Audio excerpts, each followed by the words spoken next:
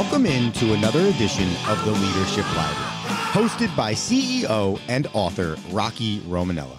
Rocky is the author of the book Tighten the Lug Nuts, The Principles of Balanced Leadership, and has over 40 years of business experience as a prominent member of the UPS Supply Chain Solutions team, as well as the CEO of Unitech Global Services. So sit back, grab your notebook, and take a seat, and get ready for this edition of the Leadership Library. Welcome to the Leadership Library podcast. I'm your host, Rocky Romanella, and we are continuing our series of the 5 ways to keep your top earners and employees when you can't offer a raise or promotion. Number 4, I think, is a very interesting one, and number 4 is effectively resolve problems. Now, that sounds pretty straightforward, but to me, what that really means is be a good listener. Nobody knows the business better than the people who execute the business every day, people who are working on your front line, the people who are working closest to your customers, the people who are working on the floor, the people who are executing your brand promise every day. You effectively resolve problems by listening. They know where the problems are. They understand the festering things that are going on inside the shop floor, for example. And so I think it's important that you understand that the open door policy is more than just telling me about a problem, a significant problem, but also talking to me about those problems that are festering out there, the things that make our people unhappy, the things that we believe we're doing well or doing for the right reasons, but when it gets down to our folks, our people in our organization, they don't feel the same way we do. So I think it's important for you to be a good listener. I think we talk a lot about this topic of walk the talk and getting out of your office and walking around and talking to people.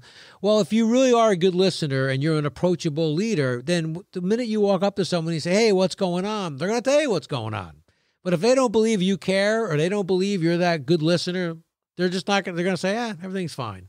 So I think it's important for you to be a good listener and to effectively resolve problems by being a good listener and wanting to know what are the problems and then understanding what's going on out there and understand who are those individuals. Now, on the other side of that equation, the thing you got to guard against is that person that just wants to hear their opinions heard, and if it's the same person bringing you all the same problems, and ironically, the problems solve their issues all the time, you got to be a little wary of that.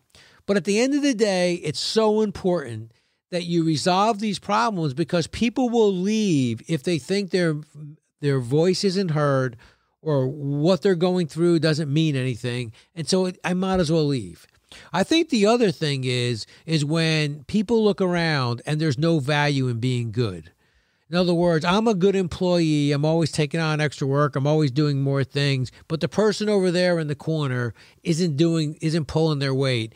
People wonder, when is someone going to do something about this?